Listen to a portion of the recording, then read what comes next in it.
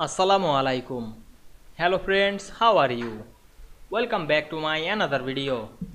In this video, I am going to show you how to save image from publisher as a PNG Transparent.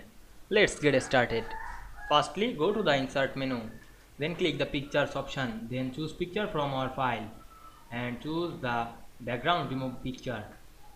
Then click insert. Now we can see we insert a picture but they are not background. Then click right button on our mouse and click save as picture.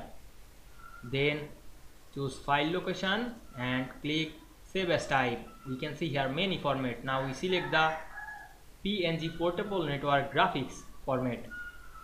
Then click save. Now we can see we save this image, this publisher document as a PNG transparent very easily. I hope you enjoyed the video. Please like, comment, share and subscribe my channel. Thanks for watching.